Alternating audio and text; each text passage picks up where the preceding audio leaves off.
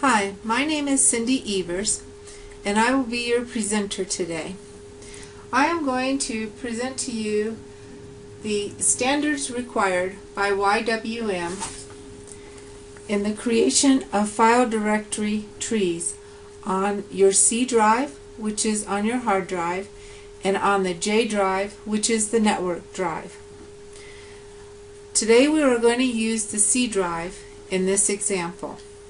What I would like to do is click the Windows icon in the left-hand corner of your screen. Then you would click the computer, and this will bring up a screen that shows the computer, your C drive, up here at the top. So we will double-click this. You'll notice that there are already files created, and these are system files, and we will not be altering these. You need to leave these alone.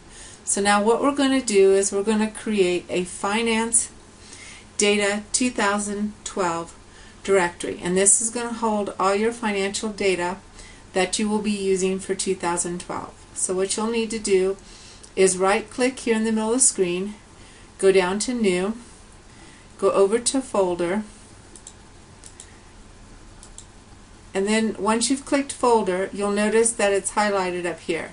And what we're going to do is we're going to name this folder Finance Data 2000, and we are going to capitalize the beginning letters in each of the significant words, which will be finance, and then data will be capitalized, in 2012. We always name the file with the year that it's created because we want to know when we can get rid of this file, because we have a 7-year retention. So now what I want you to do is double click on Finance Data, and in here we're going to create two other directories. One's going to be called the Balance Sheet for 2012, and one's going to be called Income Statements. So we'll create the Balance Sheet. We'll right click, go down to New, and go up to Folders, and then this one we're going to call Balance Sheet 2012. As you notice, the B and the S are capitalized, and it's got the year that it's created.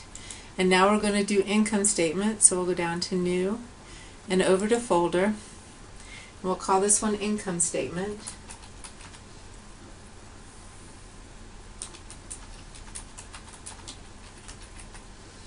Okay, now if we click into the Income Statement directory, we could put income statements here for multiple companies, but we want to really make this organized. So what we're going to do is we're going to make it company orientated. So we're going to create a folder for Janice Company. So we'll go down and do the same thing, the New, the Folder, and we'll call this Janice. And you will also on this one put the 2012. That way we know that there's just 2012 data that's in here. And so then we would click here on Janice, and we'd be able to put all the income statement information here and all of your backup material. And you'll notice that this is the tree. You have your C drive, and in it you have your Financial Data 2012, which is your primary folder. Then you've got your secondary folder called Income Statements, and then you have your Janice Company, which is where you will put all the pertinent data for this company.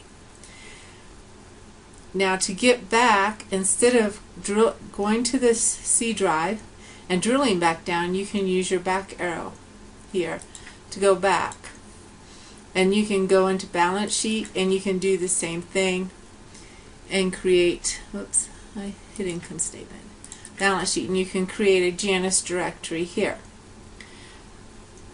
Now remember, when you create your file directories, you have to follow the standards that are set up by YWM. That each folder can be no longer than 30 characters long. The first letter in each word, significant word, must be capitalized. The folder will need to have the date created attached to it, and each of your subfolders will need to be prepared in the same manner, and they must always contain the date. And these are a list of characters here that you cannot use in your file creation on either your hard drive or the network drive. So, do we have any questions from the audience? No questions? Well, if you come up with anything that you'd like to ask me about, you can email me at cindy@ywm.com. Thank you.